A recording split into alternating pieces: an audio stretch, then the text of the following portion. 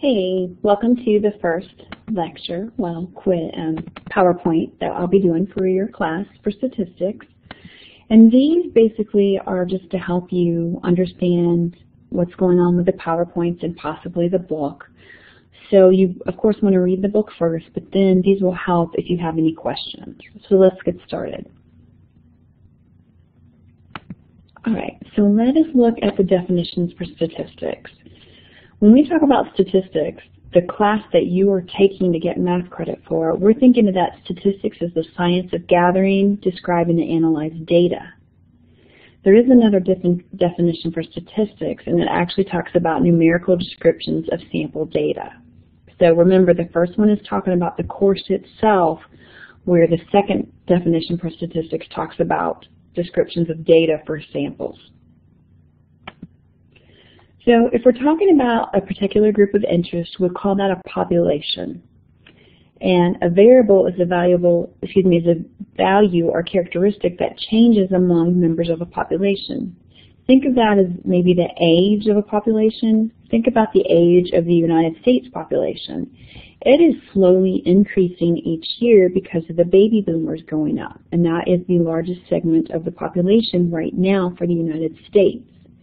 And 20 years from now, that can be very different. So the variable is the value that changes for a population. Data are the counts and measurements or observations gathered about a specific variable in the population in order to study it.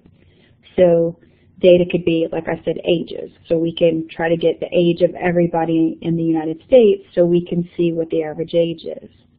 And to try to get the data from everybody in the population, we take a census. And if you know about the U.S. Census, it's not very successful. We only get about 60% of the data, but we do still try to get it. So if we're going to find a numeric description of a population characteristic, it's called a parameter.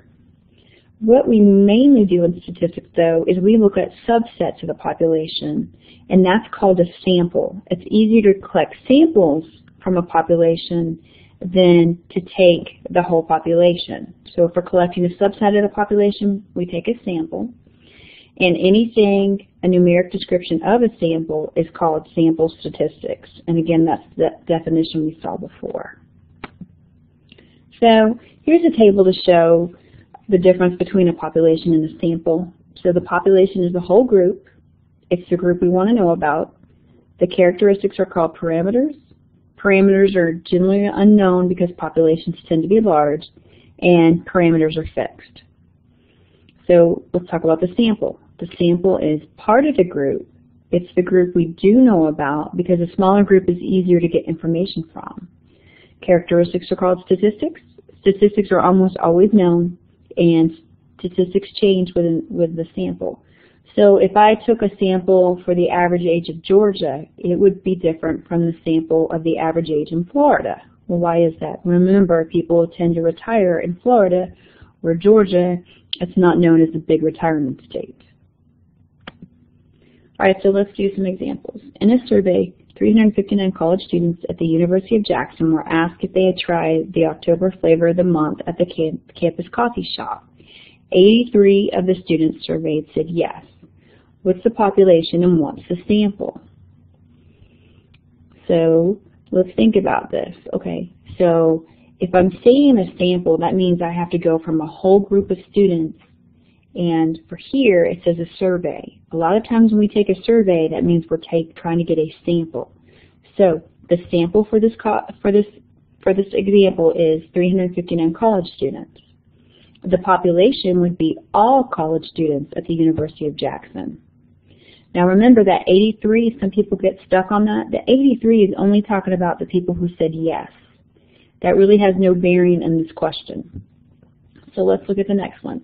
A survey of 1,125 households in the United States found that 24% subscribe to satellite radio. Here again, that word survey. So our sample is the 1,125 households in the United States. The population would be all the households in the United States. The 24% just tells about what's going on, but it's not important to the population or the sample. And here it is. It's just basically saying what I did. Okay, so read each of the shortened survey reports below, and for each, identify the population, the sample, and determine whether highlighted value is a parameter or statistic. So, after an airplane security scare on Christmas Day 2009, the Gallup organization interviewed 542 American air travelers about increased security measures at the airport. The report stated that 78% of American air travelers are in favor of the United States airports using full-body scan imaging on airline passengers. So let's look at our results. The population was all American air travelers. The sample was the 542 American air travelers who were surveyed. The value 78% refer to all American travelers. So that is a population parameter because we're referring to the population and not the sample. The next example, reports also conducted a survey in response to the airport security scare on Christmas 2009. A national telephone survey of 1,000 adult Americans found that 59% of Americans surveyed favored racial profiling as a means to determine which passengers to search at airport security checkpoints. All right, so the population is all American adults. The sample is the 1,000 adult Americans who were surveyed. The value of 59% referred only to the adults who were surveyed. So that's a sample statistic. You just have to be careful with the wording of these. Okay. Another thing that we talk about statistics is branches of statistics. So if we're talking about descriptive statistics, we're showing that it gathers, sorts, summarizes, and displays the data. Another branch is influential statistics, and that is involved of using the descriptive statistics to estimate population parameters. This is the one that gets people into trouble all the time because if you read a statistic that says, if I find out a statistic and said, okay, I found that the average age of Georgia was, let's say it's 50. So then sometimes people will take it and say, since the average age of Georgia is 50, I can assume that the entire southeastern portion of the United States is 50. That's taking a descriptive statistic you found and inferring it on on a different population. And you cannot do that. You have to be really careful when you do. And that's how people get in trouble, how drug studies get kicked out because of that.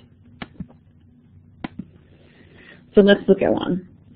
So identify the descriptive and influential statistics used in this excerpt from this article. In a news report on the state of the media by the two people, they wrote the following. AOL has 900 journalists, 5 of them at the local patch news operations. By the end of 2011, Bloomberg experts to have 150 journalists and analysts for its new Washington operation, Bloomberg government. All right, so let's see which is which. So we can say that when they said 900 journalists, 500 of them are at the local patch newspaper. They're describing actual counts and not estimates. So that's descriptive. On the other hand, when it says Bloomberg expects 150 journalists and analysts for its new Washington operation, they're referring to an estimate because they're expects. That's an inference. So that's the difference between the actual descriptive and the inferential statistics. I hope this helped. Let me know if you have any questions. Thanks.